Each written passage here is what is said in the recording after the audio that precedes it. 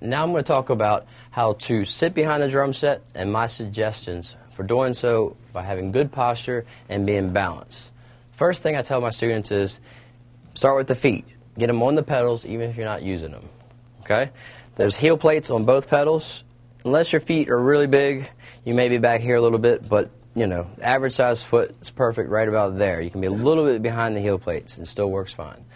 Okay, next thing, coming up, I look at the leg. I personally feel the throne needs to be 90 degrees or greater. It just makes me feel more comfortable. It works for me, so that's what I suggest to my students. After that, I go to the lower back, making sure it's straight. Because if you sit like this for too long, obviously you're going to have back problems. And there's lots of other good reasons, too. It looks a lot better to the audience, too. Next, so keep the back straight. You don't have to be at attention, though. You want your shoulders relaxed. The easiest way to do that is let your arms hang, just like this. So you're completely comfortable, balanced, and then you raise your arms up. Pretend there's a string.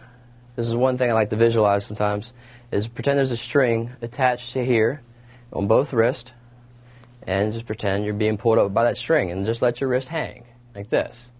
So then, this is a very natural position to start playing the snare drum, especially.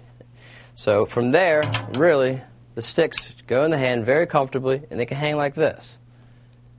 So then you can approach the drum. What I would do next is just flatten out a little bit, still relaxed, nothing changed with my shoulders, feet, back is the same.